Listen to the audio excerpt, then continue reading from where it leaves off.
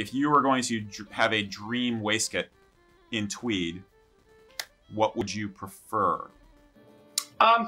It depends on different horses for different courses. I would say this: the vast majority of tweed vests that are in the market now are peaked bottoms. There's points on them. Flat bottom vests are a historical thing. It's kind of a timeless style, although the bottom points are fine as well. I'll do 3. Bog standard. If I'm wearing a jacket and vest together, I would say probably pointed bottoms and probably no lapels. If I'm wearing just the vest by itself and I'm not going to get a jacket in it, then I would probably do the same lapels that Eric has on there for some visual interest. I'd probably do the peaks on the bottom, the points on the bottom of the vest. I could take it or leave it with the flat bottom or the points in the bottom of the vest. For if I'm doing something that looks a little period-esque, shall we say, then I'd probably do flat bottom, probably do lapels, but the same lapels that Eric has on. The shawl collar goes in and out of style-ish, and I don't know. I don't mind it, but it's a very specific thing in my mind, whereas the peaked collar is a little bit more versatile, as long as it's not like big 70s lapels.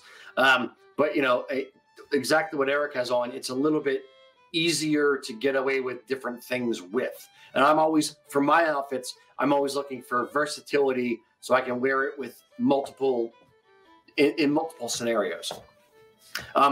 Double-breasted and single-breasted all the way, period. Double-breasted is a very, very dated thing. It's in and out of fashion. It's out much more than it's in. So for my money, single-breasted, period. And it also, single-breasted looks better on, average to slightly bigger guys. Double-breasted looks better on smaller guys and only smaller guys. Yeah.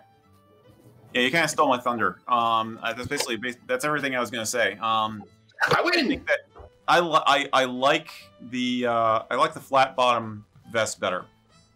I think it just works better with a variety of sporrans. Witness the fact that right now the points on this waistcoat are going behind the sporran. I think a flat bottom waistcoat makes that a lot easier. It's easier to handle logistically, However, I think a flat bottom waistcoat will look very plain and very boxy and odd if it does not then have some sort of lapel, which is why His Royal Highness's stuff is the way it is. I like it a lot. I'm a big fan of shawl collars in general. I think that his waistcoat almost looks a little 1950s, and when you're talking about double-breasted waistcoats, their high watermark, fashion-wise, I'm pretty sure was the 1950s. They were super popular back then. But even then, they never went completely mainstream. So, yeah, I think I like the notched lapels. Just again, without a jacket, it looks good. If I were gonna wear it with a jacket all the time, I might consider actually doing the shawl. I think I might steal his style a little bit. Take something from his look. But yeah, I personally prefer flat as opposed to point. But I'm also guilty of wearing vests casually and sometimes unbuttoned. And I will say that if you're going to wear a vest unbuttoned, I think that the points add a little more definition, shall we say?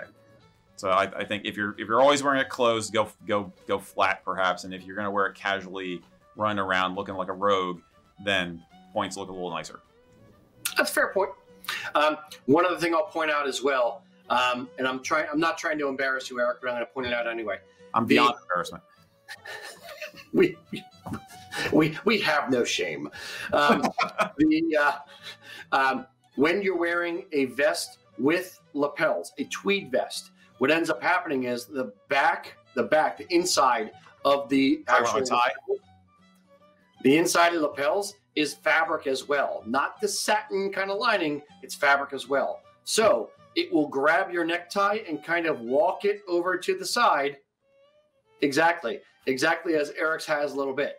Yep. So if you have on a tie with a vest with lapels, wear a tie tack or a tie bar, and have it up a little bit higher, right around this level, the bottom of the V notch of the sweat or of the vest or waistcoat, so that it holds the tie in place. Because without that, the material, especially I've noticed it on my tweed vests, it will walk your tie over to the side a little bit throughout, you moving around kind of thing.